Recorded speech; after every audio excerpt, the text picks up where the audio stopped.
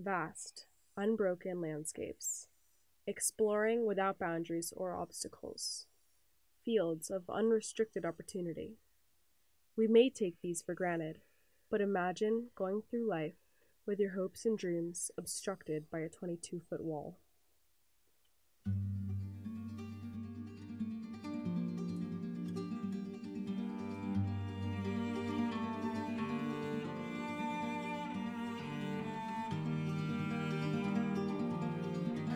This is Friendship Park.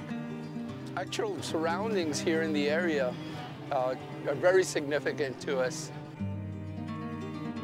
And it's very significant to us because it's to us sacred ground, because this is the only area on the Mexican border that families that have been separated by unjust immigration laws can actually have an opportunity to see their loved ones that are back in the U.S.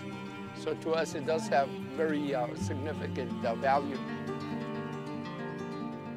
The restriction that I cannot go back and walk the streets where I grew up, at least not yet, but be able to walk the streets where I grew up, walk to my mom and dad's gravesite, to put flowers on my mom and dad, walk by my junior high, my high school, where I went to school, where I have so many great fond memories. Just walking the streets of my neighborhood where I grew up.